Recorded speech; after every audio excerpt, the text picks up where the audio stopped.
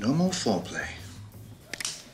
Famke Janssen and Martin Campbell joined us on Watch From Home Theater for a viewing of GoldenEye. The director of the iconic entry into the James Bond franchise and the actress behind Xenia Onatopp, one of the best henchpeople in the history of 007, shared some incredible insights into the making of GoldenEye, starting with the opening sequence and one of the coolest bungee jumps ever put to film. This is in Switzerland, and he did the jump and he did one take. This was it. And what's so fantastic, if you look at it, we have them, they're all real, no digital, no wire removal, nothing, all for real.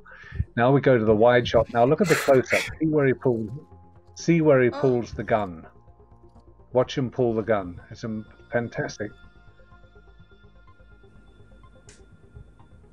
Oh my God! He pulls it. He points it. Watch this, and he just disappears behind the rock. Just in time.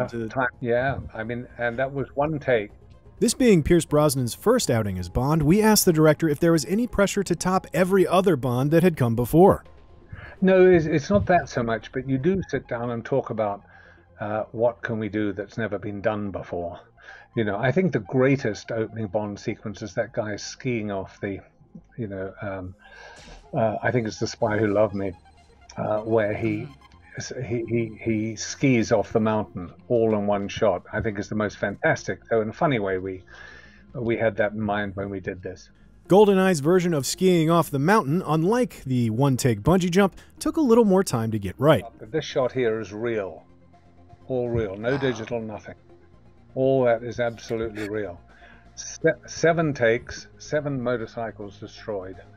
Oh my God. But in order to get the motorcycle and the plane, because obviously the plane has to come in low and at speed, and the motorcycle queuing the motorcycle at the same time so that they could both be in shot at the same time, that was 7 takes. But why stop there? 7 motorcycles is too small a price to pay for a Bond film, and Xenia Onatopp's red Ferrari was another casualty.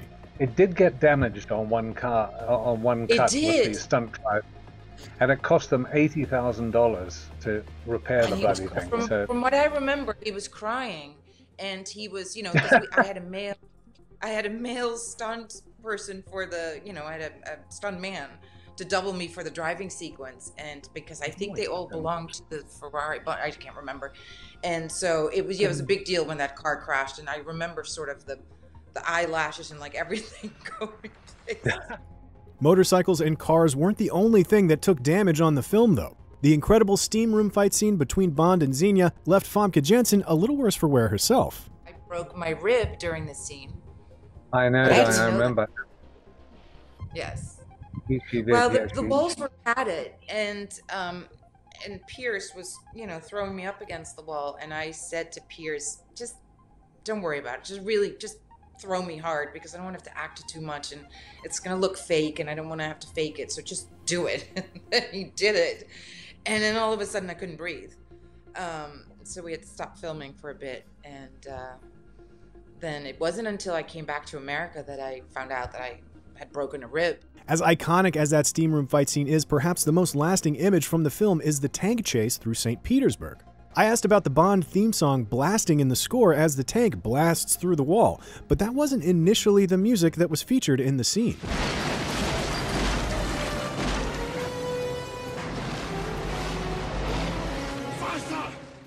Yeah, let me be honest with you. So I was not that happy with the music in the film. I don't think it's, I was disappointed in it. 3 or 4 composers turned this film down before we'd shot it. John Barry I went to first, who of course established Bond in many of the Bond films. I loved his music, and so on the 4th one I'd seen the Professional, and I just thought, in keeping with bringing Bond up to date, he would be a perfect candidate for it. But in all honesty, I was disappointed in the music, and again, our budget was not that much, and it was limited to what we could do. And when I was dubbing the tank chase, the music that came in for that was in exactly the same register as the tanks, right? So in other words, it disappeared. And so I rang Eric from London, he lives in France, of course, and said, look, we have a real problem here. And I remember saying to him, look, we have to no point in using synths for this because it'll just disappear.